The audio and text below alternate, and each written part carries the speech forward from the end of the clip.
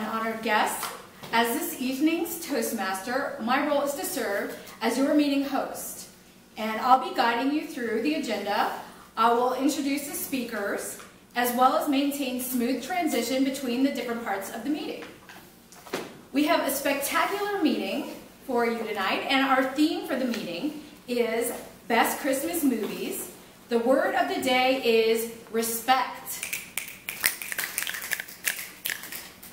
And when you guys hear the word respect, we typically will snap our fingers, and that represents that we are recognizing that word of the day. So whenever somebody says it during the meeting, then please also snap your fingers in recognition of the word respect.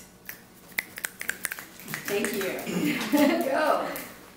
According to the Oxford Dictionary, the word respect can be used as a noun or as a verb.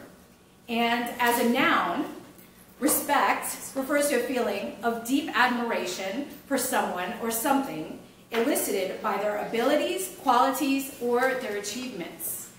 Respect also refers to due regard for the feelings, wishes, rights, or traditions of others. For example, you might say, the director had a lot of respect for Douglas as an actor.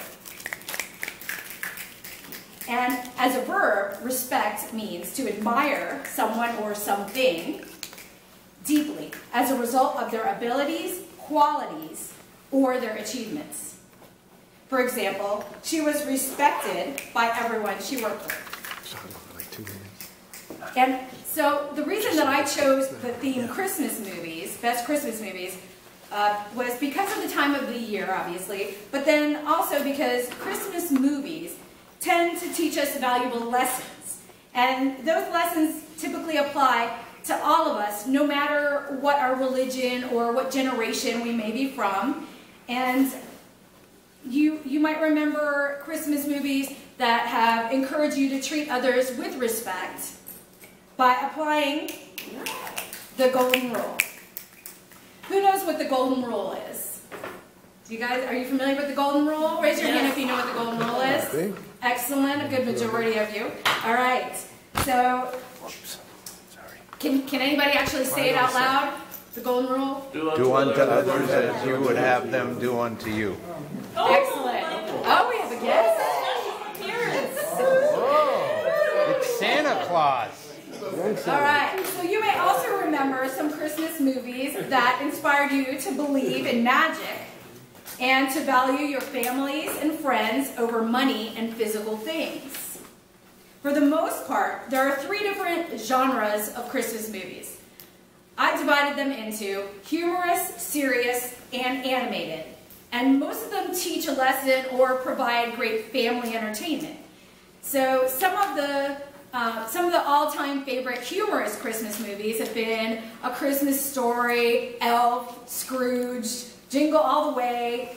I personally like Trading Places. You may not think of that as a Christmas movie, but one of my favorites. Love Actually is another great one.